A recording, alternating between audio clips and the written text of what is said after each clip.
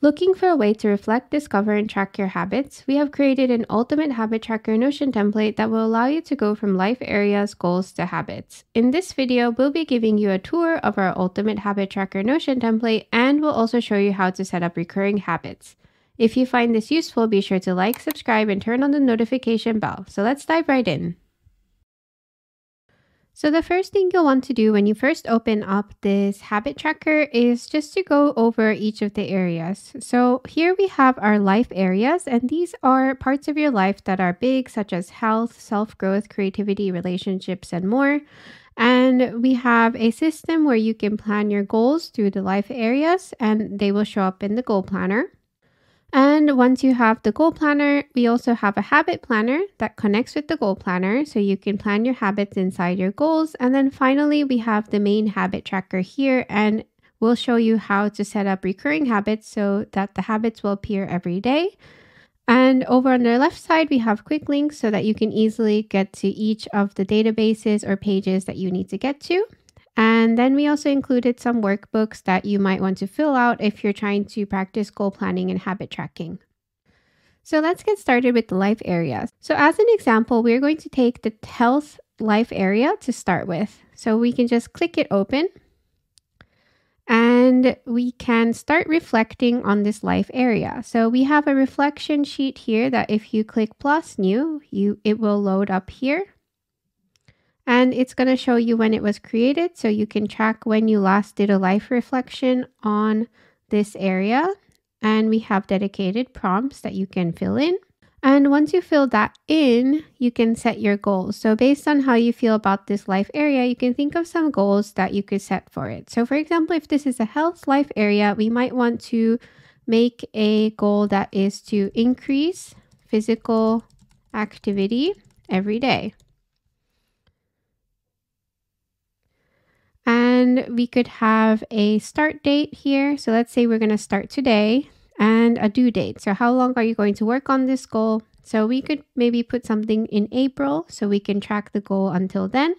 And you can now change the progress to in progress since we're working on this goal. So once you have that part filled in, we can return home through this button. And then we can see this goal in our goal planner and the life area. So the next thing we can do is to check our goals. So in this goal planner section, you'll see my goals, overdue, and completed goals. So when this progress goes to done, it's going to show up in the completed. And when the due date passes, you'll see it in overdue. So we're going to open up the My Goals, and we're going to open this page that we just created for increasing physical activity every day. And when we open that up, you will see this template inside where you can plan your habits to meet this goal. So we recommend up to 3 habits per goal. So let's say that this one is going to be to walk 10,000 steps a day. So we can do 10,000 steps per day. And why do you want to do this habit? So it's important to have a strong intention when you're habit setting.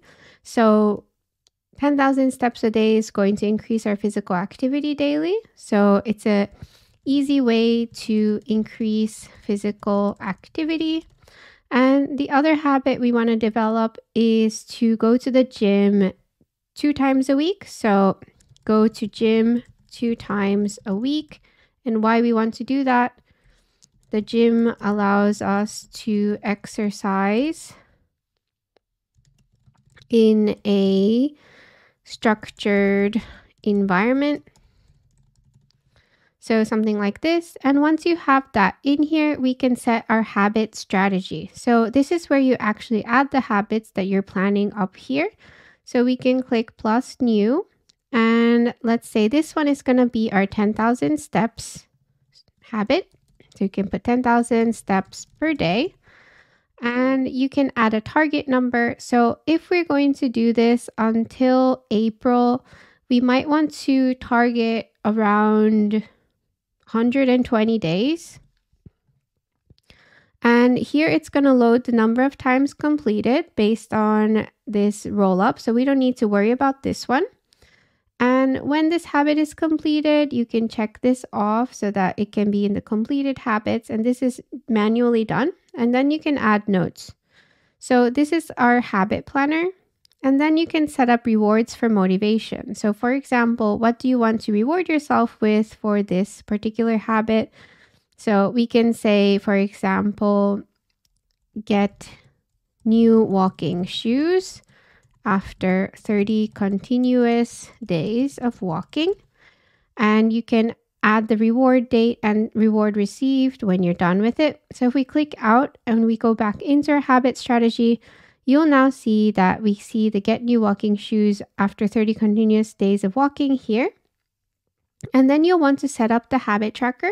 But this is actually only for view only. So we don't recommend adding habits through here. So you can check our instructions here, but we'll also go over this later. So don't touch this part just yet. So we're going to click out of here and let's go ahead and add the other habit, which was to go to the gym 2 times a week. So we're going to put go to gym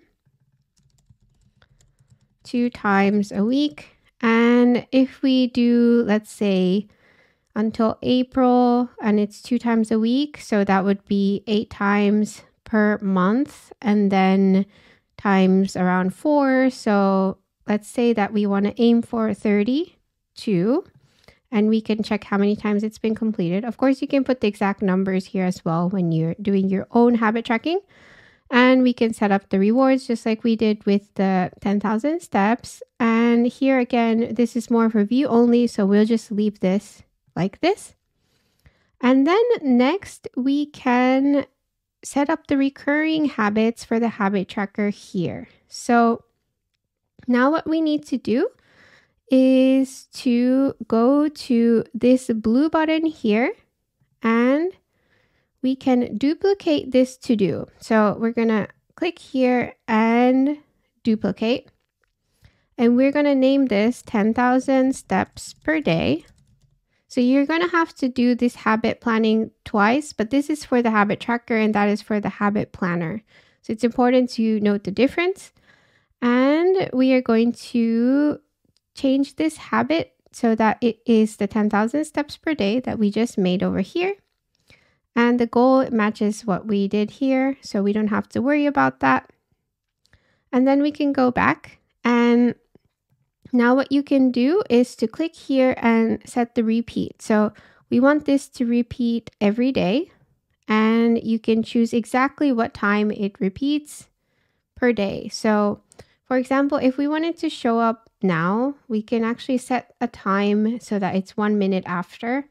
So we can actually see this happen in real life. So we can do 8:24 and make sure it starts. So we can save now.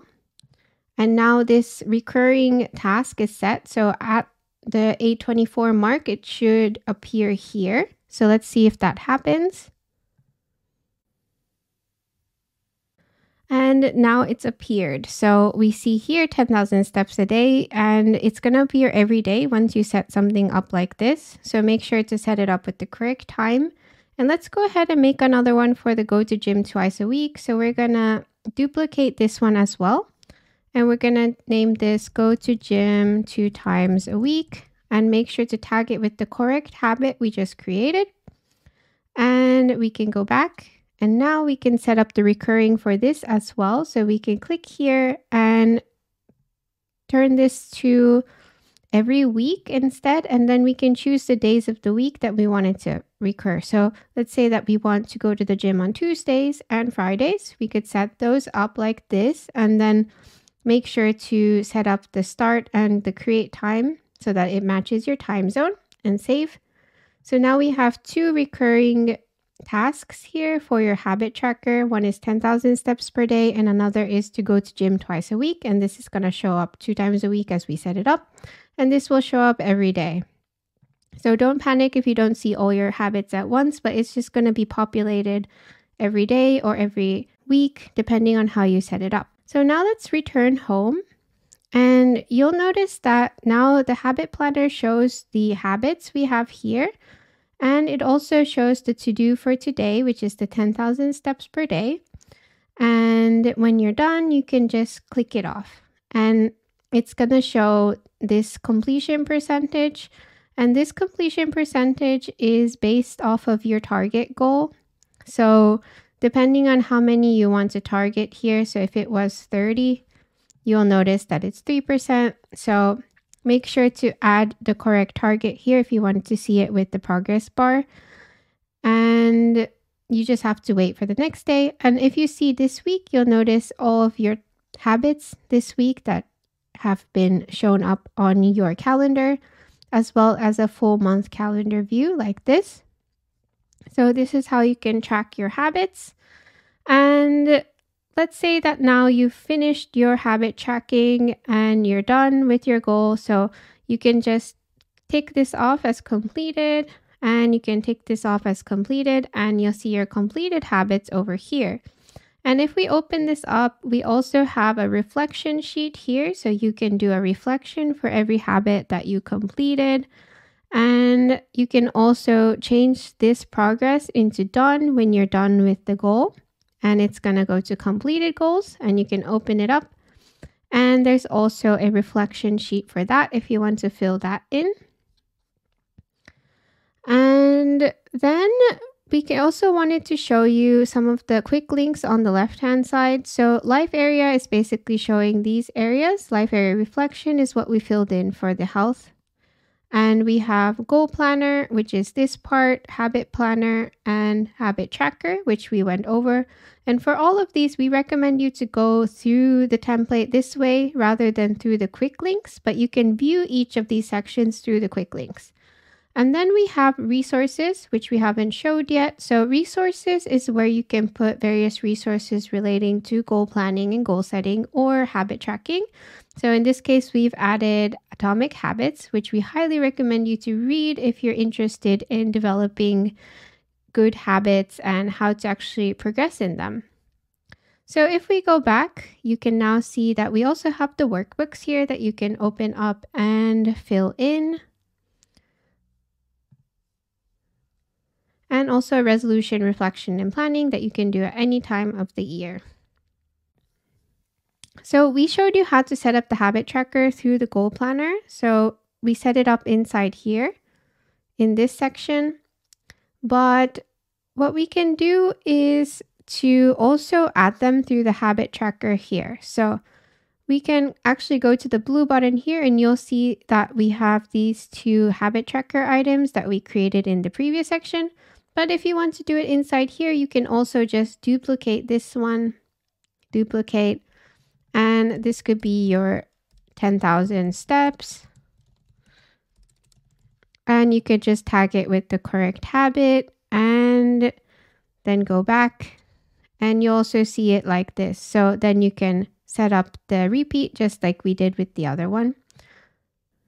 And finally, it's also possible to add different life areas if you want to add more. So we already pre-included these, but if you want to add a new one, you can simply click plus new, and it's going to load a new life area template. So you could just put a life area. And we highly recommend you to add a cover photo that represents the text for this life area like we've already done inside here, like this. But if you also want to show the text below, you can also do that by going to the three dots here and going to properties and then turning on name. So we hid this just so that it looks cleaner and it looks nice with the cover photos. But if you like, you can also show the name by toggling it on or off. So that's the basics of this ultimate habit tracker. We hope that this is useful for you, and we'll leave the link to the template in the description below. If you have any questions, comments, or anything that was confusing in this video, feel free to let us know, and we hope to see you in the next one.